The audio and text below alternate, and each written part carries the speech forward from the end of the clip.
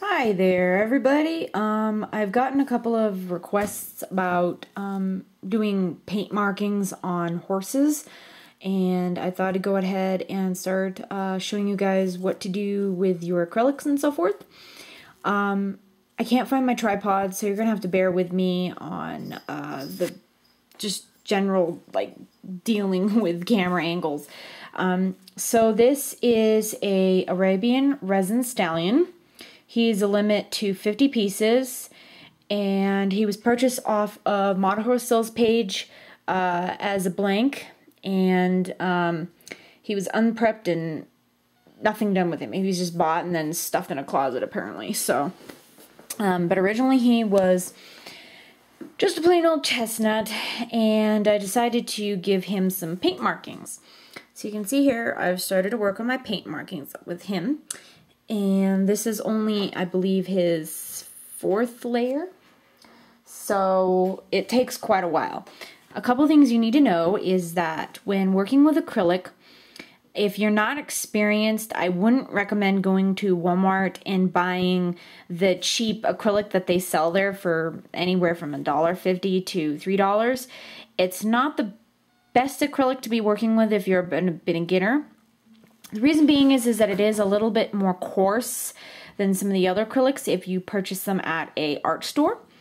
So if you're a beginner, I'd recommend going a little bit more expensive on just some basic colors such as white. That's one of your basic colors. So, you know, yeah, it's a little bit more expensive, but overall it's better quality paint. So, yeah. But anyways, when working with acrylic, you just don't take it directly straight out of the bottle, okay? You don't do that.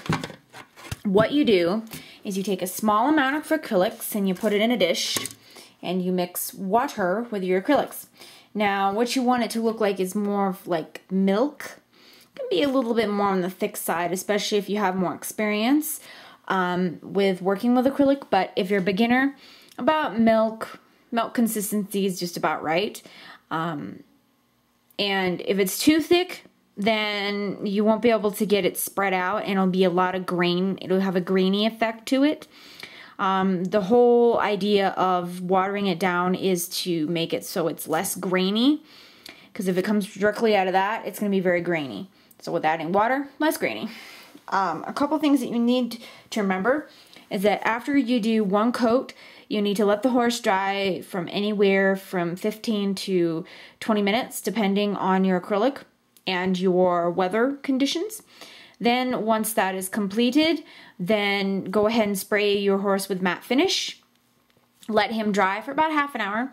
Then add another coat and continue on and keep going, keep going, keep going until you have a nice thick, or not really thick, but a nice white. You can see here on his face, he's just about covered, but there's areas on his backside here. You can see right there where it needs to have more paint, so forth. And I know you can't see it quite so well, but there's some areas that need more coats. Don't rush this step, guys. I know that a lot of people, when they ask me about painting models, they say, how long does it take to paint a paint horse? Let me tell you. Something like this takes anywhere from, without including the base, just like the main body color of the horse, just the paint markings, anywhere from 3 to 6 months, depending on the color. So, you know, if I have a lot of herring and other things that I have to do on the model, of course it's going to take me twice as long to get it done. So yes, it does take quite a while to do this. And then of course after several layers of painting, you're going to want to let your horse to dry for about 24 hours, a full day. And just to make sure that all the coats beneath it are 100% hardened. Now, the nice little trick about sealing your horse between every single layer is that if you make a mistake, you can rinse it off right away. So, you know, if you make a mistake, like let's say you go out of the lines, you know, and you're like, oh my God, you know, you can go to the sink, rinse it off, and hey, you're done. Now that doesn't work generally with tight areas all the time, like little creases like this. doesn't work very well. But, you know, large areas, you will be able to rinse it off. And, of course, if it is still really wet, it'll just rinse right off. But if you have let it dry a little bit, then you're not going to get that off sometimes. But it depends. Depends. It does depend. I do say that right now. It does depend. So, yeah. But anyways, this is what he's doing now. I do use a very large, extensive brush collection. Got many different styles. I've got all different types of brushes. Now this is just basic brushes. I've got way more than this. I'm going to pull out a couple here that I use regularly, just to show you guys a couple of brushes. Now, you can go to your local art store. Now, an art store is different from a craft store, guys. An art store is a store that only sells like paints and primer and pastels. They don't sell fabric and flowers, miscellaneous things, yarn. Art stores are mostly just basic art supplies, paint, pastels, airbrush paints, paint brushes, oil paints, stuff like that. Pens, pencils. So, but anyways, at Walmart, they do sell a set of paintbrushes like this. The reason why I have some cheaper brushes is because my local art store has decided to raise their prices extensively. They've moved to a new facility, and apparently they think that they're all high and mighty, and it's the only art store we have in town. So for a basic paintbrush, let's just say this one here, which is a flat. This is a 2 flat square brush, but anyway, something like this at the local art store would cost me about $12. Yeah, I can buy all of these, well actually more than this, probably about 12 different brushes for about $6. But of course I do need to replace them like quite a bit actually, because these brushes just don't handle well to being, you know, mangled and painted all the time with. So after several months I replace them all. So yes, now a couple of things. Let me put this down here. You can look at his leg or whatever, his chest.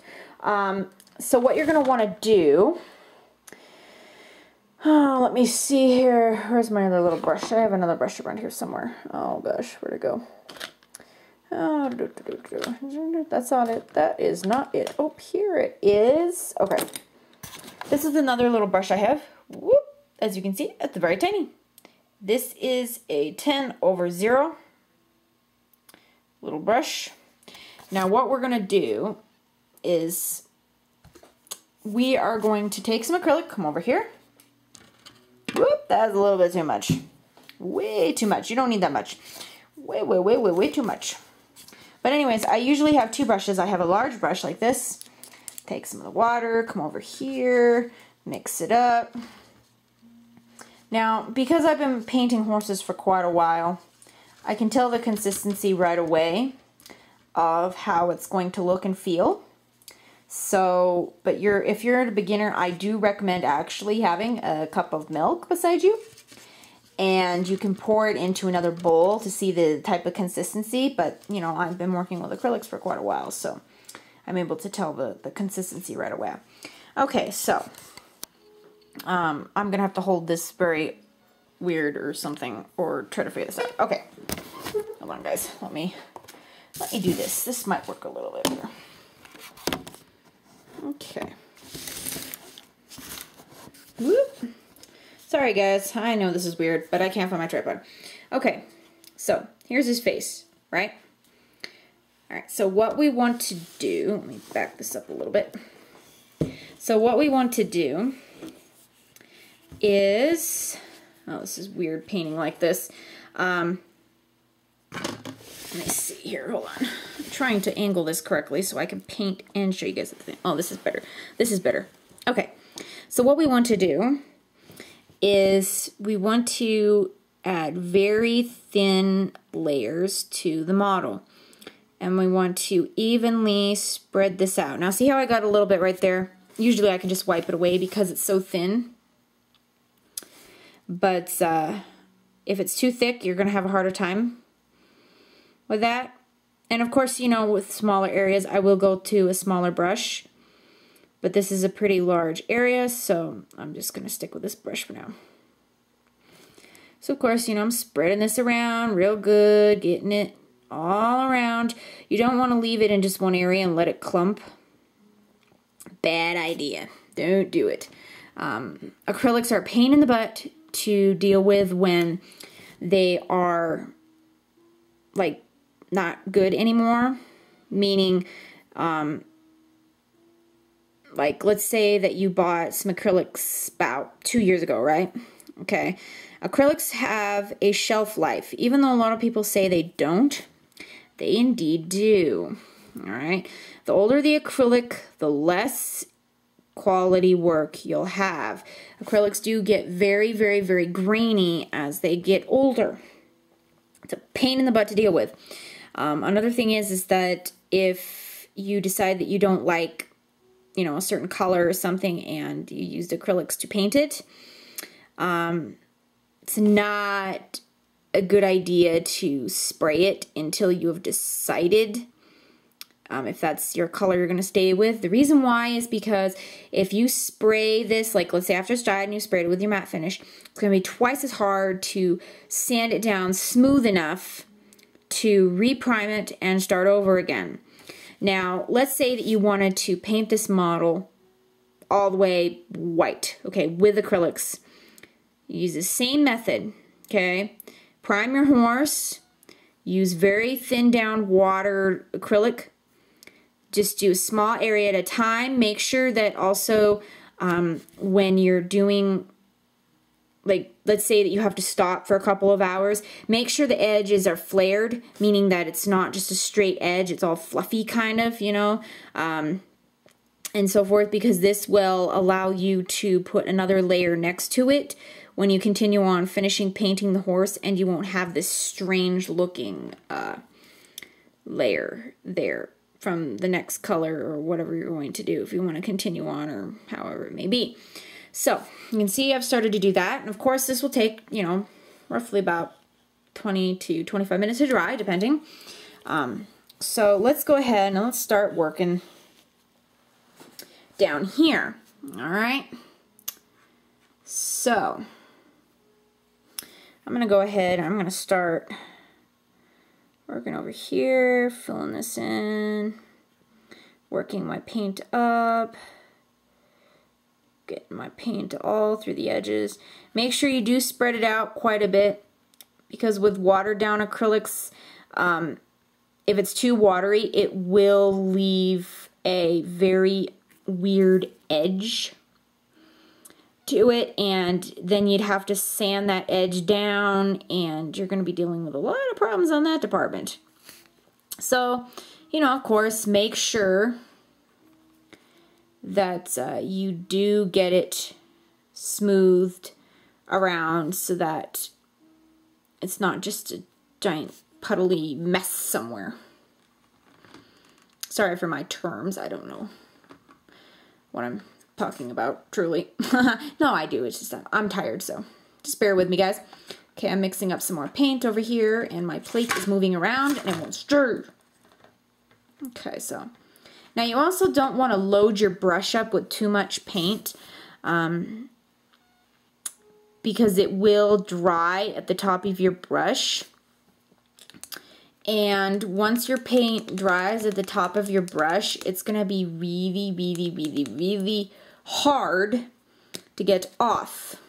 Getting acrylic paint off a brush is a pain in the butt. Yes, it is. So now I've switched to a smaller brush, that 10/0 brush, because now I'm going into a little bit more detailed area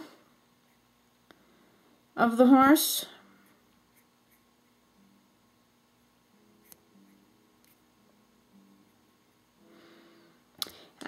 That is basically what I do for the entire model, including all spots and detailed work.